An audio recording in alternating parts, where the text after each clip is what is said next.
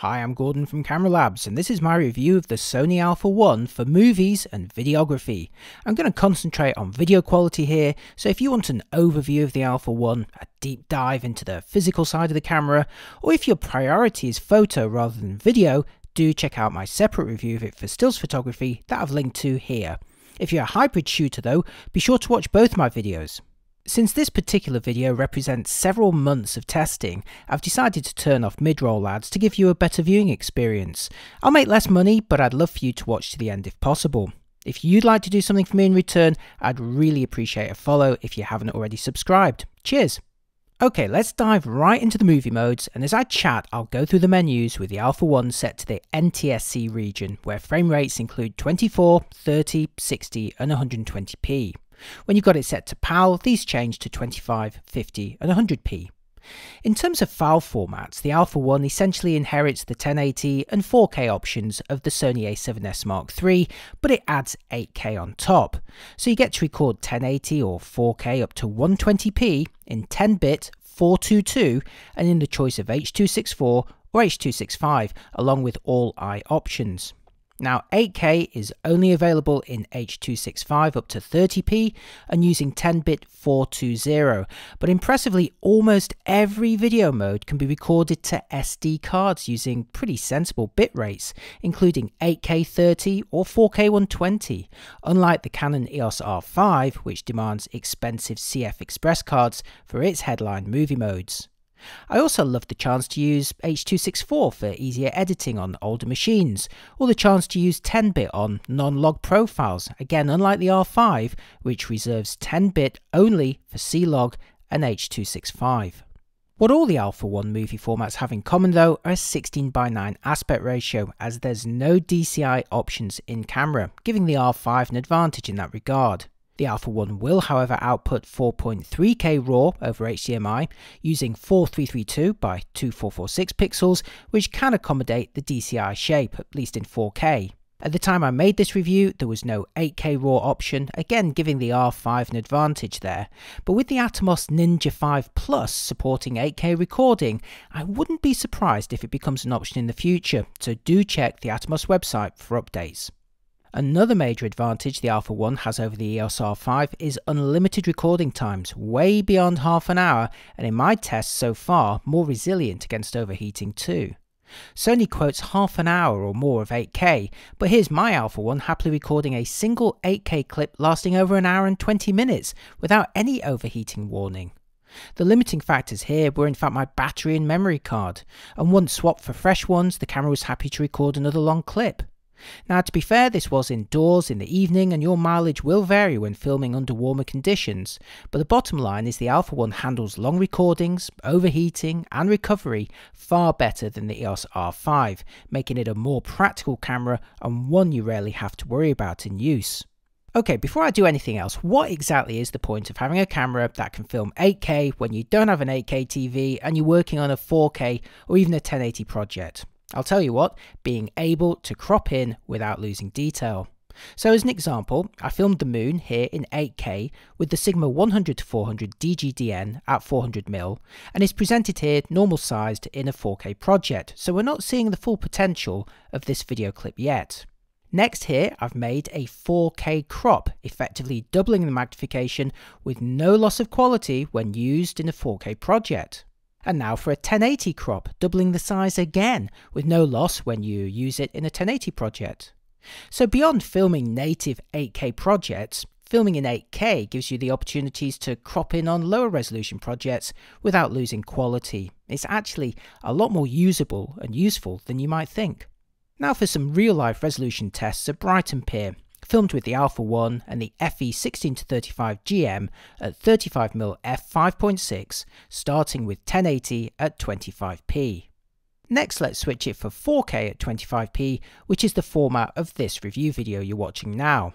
And finally for 8K at 25p, which is of course being downscaled for presentation here at 4K, but we're going to have a closer look in a moment, and if you'd like to see a bunch of Alpha 1 clips filmed and uploaded in 8K, I've got a separate compilation for you linked below.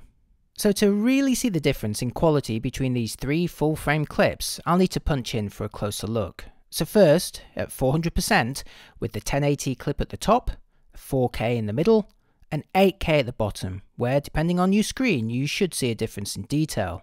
To make it more obvious, here's all three clips again, but zoomed to 800%, where the 1080 clip at the top is obviously suffering.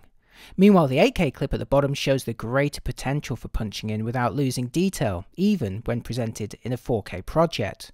Okay, now back to normal full-frame 4K at 25p, before switching it to 4K at 100 or 120p, where the Alpha 1 incurs a small 1.1 times crop. To compare their quality, I adjusted the zoom on the 100p clip at the bottom to match the field of view of the 25p clip at the top, where you can see them delivering a similar amount of detail. And now back again to that normal full-frame 4K 25p clip, before switching to the APS-C Super 35 mode, which incurs a tighter 1.5 times crop, but oversamples the data from 5.8K's worth of information to potentially deliver more detail. So to directly compare their quality, here's the Super 35 4K clip at the top, with the lens adjusted to match the field of view of the full-frame 4K clip at the bottom. Now, I love real-life outdoor comparisons, and I'll always try my hardest to include a bunch of them for you in my reviews, but if you really want to measure and reveal differences in resolution, you do need to use a chart. So I filmed mine in all the modes using a Sigma 40mm art lens.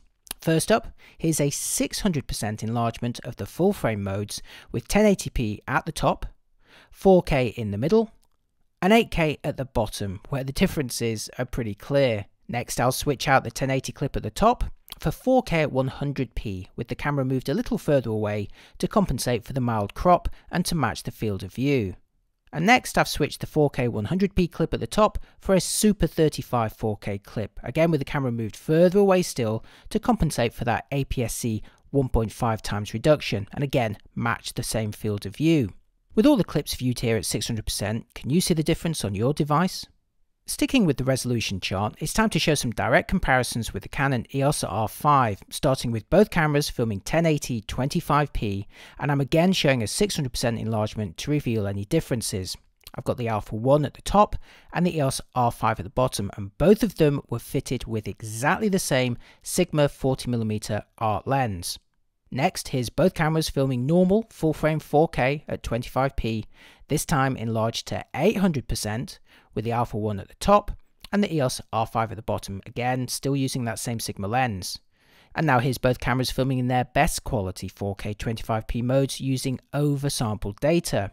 Now the Alpha 1 at the top only offers this in its Super 35 mode with, that fairly tight 1.5 times crop, while the EOS R5 at the bottom allows it in full frame using its 4K HQ mode, but for shorter recording times. So again, I've matched the field of view by adjusting the position of the camera, and again both using that Sigma 40mm. And finally, for both cameras filming full frame 8K at 25p, again with that Sigma lens, but this time enlarged by 1600% in an attempt to see any difference between them. They look pretty similar to me here, but do you have any preferences in the other modes? Next, for a quick noise test using the standard profile at 3200 ISO on each camera. Here's a 400% enlargement of 1080 25p filmed on the Alpha 1 on the left and the EOS R5 on the right. Next, here's 4K full-frame clips, again with the Sony on the left and the Canon on the right. And finally, 8K from both cameras with the Alpha 1 on the left and the EOS R5 on the right. Moving on, to see what's possible with dynamic range, I filmed this scene with the Alpha 1 in its standard profile, where the bright sky is saturated on the right near to where the sun is, and the shadows under the pier are clipped.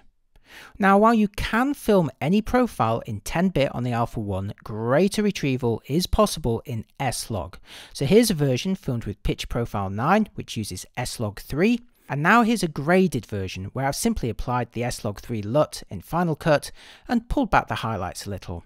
Now, even without any real work, you can see how the 10-bit S-Log version has way more highlight detail, and also the potential to raise some of those dark shadows too. For those who prefer an easier in-camera life, Sony's now equipped the Alpha 1 with S-Cinetone, applied by default in Pitch Profile 11, and you're looking at it right now. For comparison, here's the standard profile on the left, S-Cinetone in the middle, and S-Log 3 on the right with the LUT applied in Final Cut. Do you have a preference between them? Okay, now for movie autofocus, and to really test the Alpha 1, I fitted the FE135mm f1.8 G Master here at f1.8, where it's got a tremendously shallow depth of field, and I filmed in 4K using a center AF area, and the camera is just effortlessly pulling focus between the two bottles without skipping a beat. Now as I swing the camera from side to side, you'll also notice it's almost bereft of rolling shutter skewing artifacts, so that's good news. Hang on, you want another rolling shutter test? Okay, here's the Alpha 1 swinging back and forth in 1080 at 25p. And now in 4K at 25p. And finally in 8K at 25p. In extreme cases you will still see some skewing if you really throw the camera around, but it's pretty well behaved compared to other models. Now back to autofocus again. Human eye detection is supported in all modes including 8K and 4K 120, and here you can see it easily keeping me in sharp focus even using the 135 at 1.8. In fact, the Alpha 1's face autofocus is so reliable I'd feel fairly confident presenting a piece to camera to it, even though the screen won't face forward for confirmation. That's one of the key benefits of the EOS R5 and in fact Sony's own A7S Mark III. You can see it again here in a more vlog style environment using the FE24mm 2.8, and again, even though I can't see the screen, I know the image will almost certainly be in focus. If you do need to see yourself though on the Alpha 1, you can always fit an external HDMI monitor, and thankfully Sony's also equipped the camera with a full-size HDMI port. Okay, now for stabilisation, starting with the Alpha 1 and 135mm again, handheld with IBIS turned off where the view is obviously ruined by camera shake. Next with IBIS enabled where it's absolutely transformed the steadiness of the footage, but stick around because if you wait a few seconds you will find that it actually improves the stability a little bit more. And now here's an example filmed with active stabilisation. Now this incurs a small crop to provide additional digital stabilisation that works in all modes apart from 8K and 4K 120. Now in this particular example I wouldn't say it's necessarily better than IBIS alone, but it can be beneficial if you're moving the camera more. Now here's a real life example of active stabilisation and continuous autofocus on the Alpha 1 fitted with the FE35 1.4. This is B-roll for a retro video that I filmed about the 20-year-old Sony U20 compact camera for my recent Vintage Dynabytes channel. Check it out if you're into retro digital cameras. And finally, out of interest, here's another clip filmed without stabilisation, which is obviously very wobbly again, but this time I've used a rather fast shutter speed of 500th of a second. And the reason I've done that is because I've now fed this clip into Sony's Catalyst software, and this can apply stabilisation after the event thanks to gyro data that's recorded by the camera when you're recording a video clip. Now when you do apply that stabilisation there is a crop, but you can choose how much of a crop and how effective the result is going to be, and often it can look really good, so long as you film the original footage with a fast shutter speed to avoid motion blur, and that's why I chose 500th of a second. Before wrapping up this review, let's have a look at some slow and quick motion, starting with the S&Q mode, which lets you set a recording and a playback frame rate, allowing you to slow down footage by up to 10 times or speed it up by up to 120 times. Here's that fastest option, recording up to 4K quality at 1 frame per second, before then speeding it up in camera by up to 120 times. Great for easy time lapses. And now here's the slowest option, capturing up to 1080 quality at up to 240 frames per second, before recording it at say 24p for a 10 times slowdown. Now 240p is only available in the S&Q mode and only available at a maximum resolution of 1080p, and there's no sound, and it's also automatically slowed in camera. If you're filming in the normal movie modes though, you can capture 1080 or 4K at up to 120p with full audio and autofocus, and you can choose the playback speed in your editor later. I captured this 4K clip at 100p and slowed it down by 4 times on my 25p timeline. And since the 4K slow motion looks so good and is so flexible on the Alpha 1, I've made this short compilation for you. See you on the other side.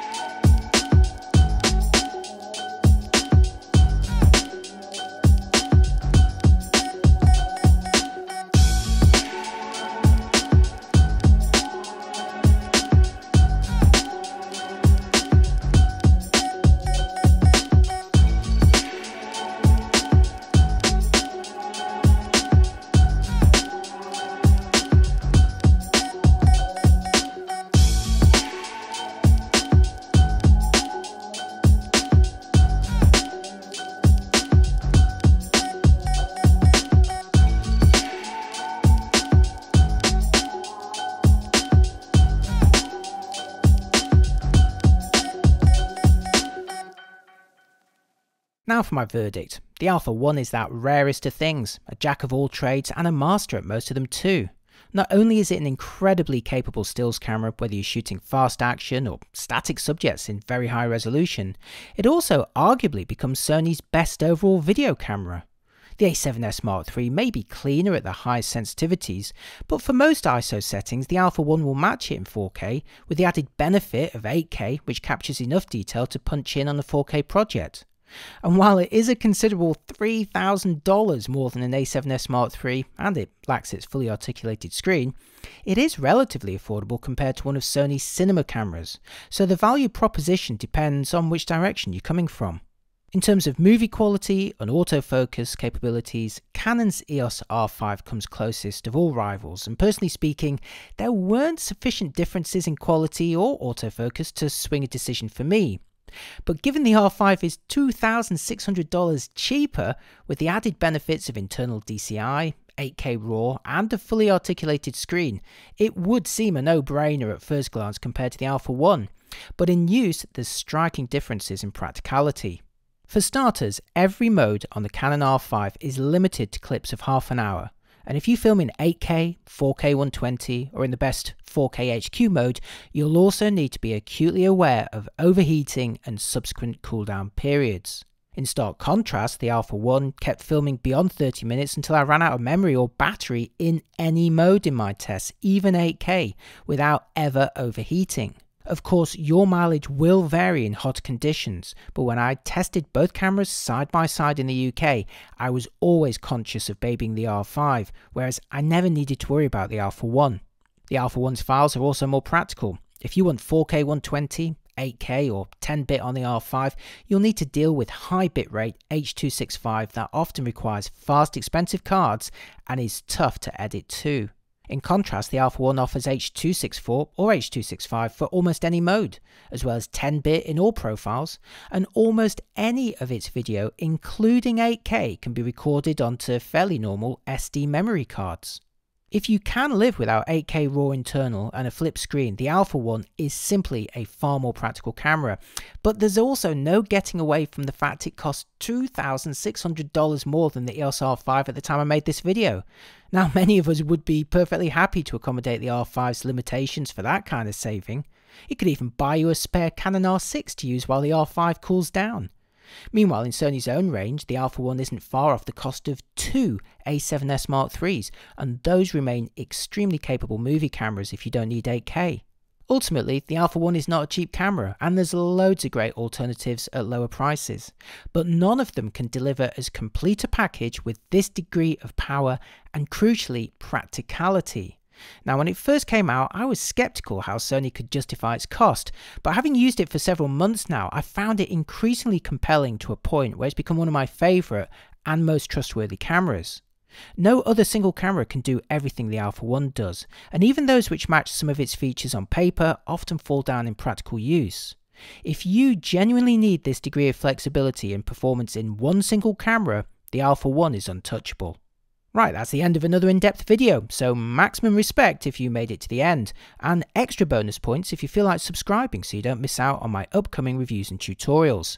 If you found it really useful and are thinking to yourself, if only there was a way to reward Gordon beyond simply subscribing to his channel, then look no further than treating me to a coffee or yourself to my in-camera photography book, both linked below. Let me know what you think of the Alpha 1, even if it's way out of reach as it is for most of us, and if you'd like to know more about the camera for stills photography or are just interested in technology, do check out my separate video that I've linked to here. Thanks for watching, and I'll see you next time. Bye bye.